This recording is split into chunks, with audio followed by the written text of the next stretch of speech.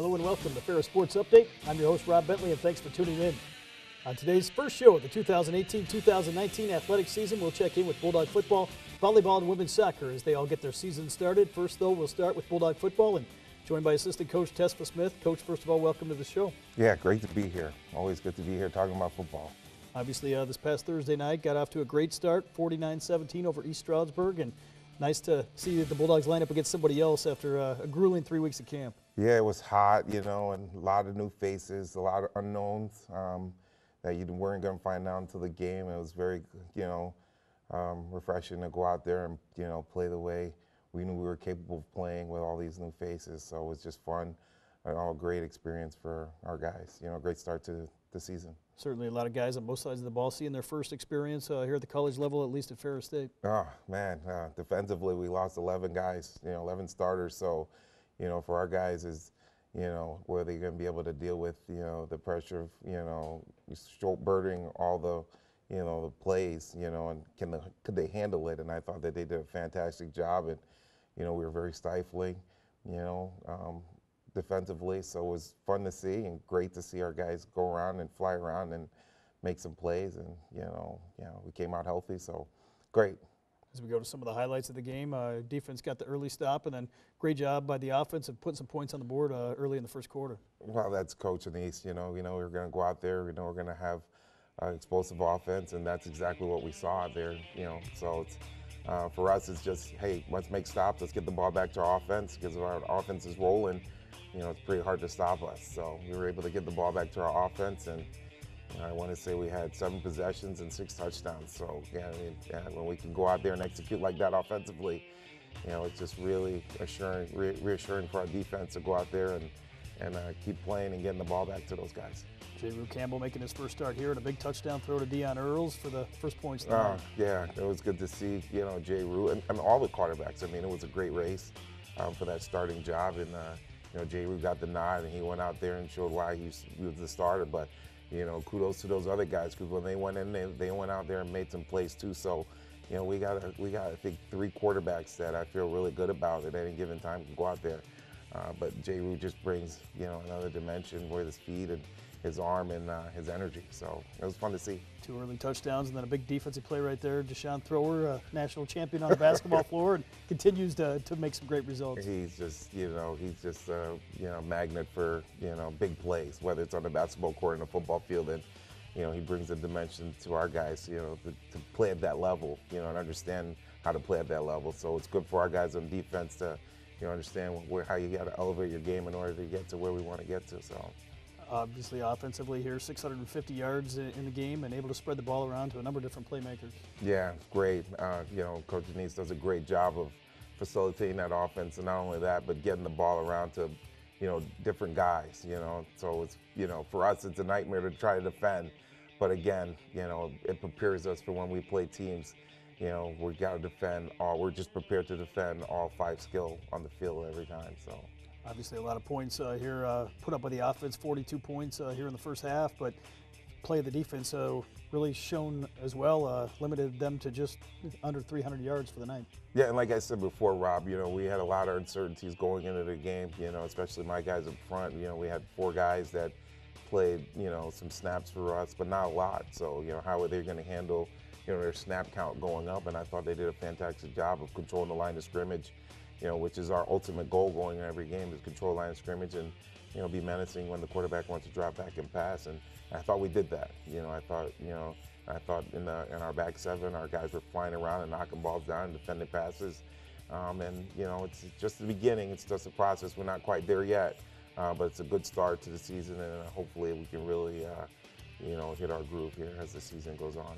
42-3 lead at halftime, and nice to get a lot of these guys some reps here in the second half. Yeah, it was interesting. We made that point in our staff meeting on Monday, is that we played, I want to say, 63 different guys. When you can play 63 guys, that's always a good thing. That means that you're resting some of your other guys and you're building depth. How you build depth, gain experience, and we're able to get a lot of guys some significant game experience, and that's great as this 20-week process goes on. So. 49-17 the final score, and nice to start off the season with a big win in front of a great crowd at home. Oh, it's awesome to see. I mean, a lot of energy when we came out there. It was a great day. Like you said, it was a great crowd, and our guys feed off of that. So it was good to see that, and like I said, we can keep building off of this and keep getting good crowds at our games, and be a season to remember in 2018. Obviously a chance to get some more fans this week. A big game as you take on Findlay, a battle of top 20 ranked teams. What have you seen from the Oilers coming in? Well, I'm just speaking from past experiences, they're going to be a physical team. They return a 4-year starter quarterback who's got a lot of weapons he can throw to, and a very veteran offensive line. All 5 starters are back from last season. So, for us, it's going to be it's going to be a good test for us. How are we going to be able to deal with their physicality, and can we match their physicality? Can we control the line of scrimmage? And if we can do that up front, then we can, create a menacing pocket for that quarterback and hopefully force him to make some tough plays. And, the more we can get the ball back to our offense, the better position we're in to, come out on top. How nice is it to have this second game at home as well, and starting off the year with 2 home games? Well, we went there the last 2 seasons, so it's good for that we got them here. If the energy is as good as it was this past week, it should be a fun game for the Bulldogs. Obviously, you're the defensive line coach. A couple guys that you've coached in recent years making NFL 53-man rosters, Zach Sealer and Justin Zimmer. We're going to talk about what that means to have those guys among the NFL guys that have came from Ferris State. Yeah, it's just when I'm going into my 5th season, so I walked in here, and I walked in a treasure trove of talent. And the culture that Coach Anise has built here has done a fantastic job of cultivating that talent. So for me, it's just, just watch them and, don't get in their way much and help them build their, talent. Those 2 guys were hard workers. They were self-motivated, so it's not much. Those guys lived in a weight room, and this is something they wanted, and so. When you've got that hard work and dedication, it's going to pay off, and very, very happy to see it has paid off for both of those guys, and all the guys, in fact, that are on our NFL roster. So it's like I said, it's a testament to Coach Anise's culture and a testament to the hard work that those guys have put in, when they come in here. So. Talk about the position group you have right now this year. A couple guys returning, but obviously some new guys that saw some action this past week as well. We got Austin Edwards. He saw some significant snaps last year.